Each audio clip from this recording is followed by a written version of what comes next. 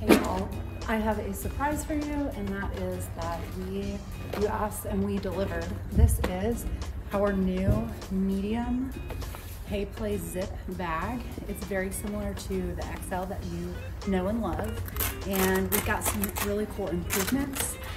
We have this webbing and D-rings to attach it if you plan to hang it or secure it somewhere. We also have a more durable, thicker material, and the rings around the outside are sewn only on the inside of the bag, so their teeth aren't catching and pulling those off.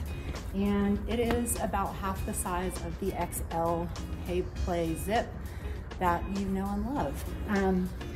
We love this because it's perfect for a stall or a trailer.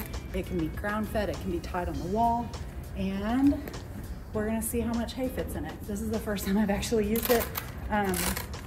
Depending on when you bought an XL bag, the zipper is new and improved, and it opens exactly the same, and it has the same hook and loop closures. I haven't actually tried this yet, so we're gonna see how much hay fits in here.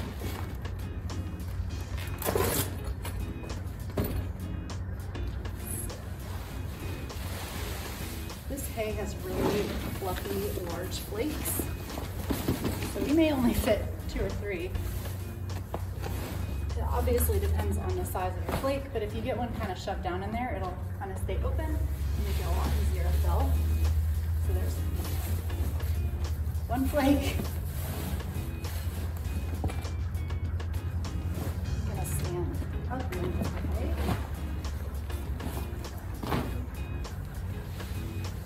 This is a huge flake. I think I'm only gonna get 3 in here. I'd say with more normal flakes, you probably get 4 to 5, depending on how fluffy or big your hay flakes are.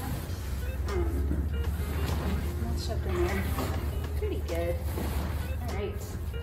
Now, I may have overdone it a little bit. I'm gonna pull all the hay out of the zipper and just give it a good zip.